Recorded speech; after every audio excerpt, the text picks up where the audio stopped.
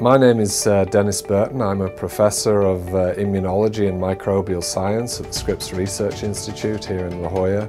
I'm also the director of the International AIDS Vaccine Initiative Neutralizing Antibody Consortium and the director of an NIH CHARVID, which is also a consortium aimed at solving the HIV vaccine problem. HIV is still killing very large numbers of people, and the only way to really stop this virus is through the development of a vaccine. Most vaccines work by inducing antibodies, proteins in the blood, and they work very well. For HIV, there's a big problem. That's the huge variability of the virus. It has many, many different strains. So we have to induce antibodies against all these different strains that are out there.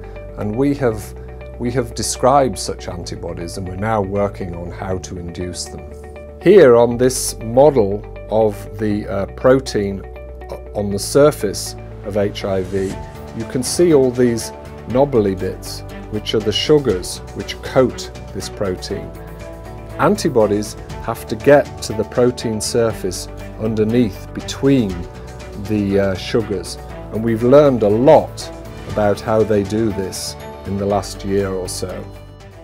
In the near future, we will be testing some of our vaccine candidates, and we'll learn a lot from these evaluations.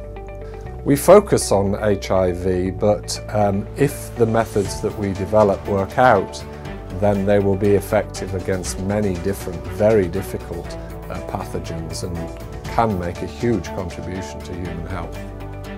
I've been at the Scripps Institute for 25 years now, and it's been an absolutely fantastic experience. I don't know of a more exciting institute in the whole world.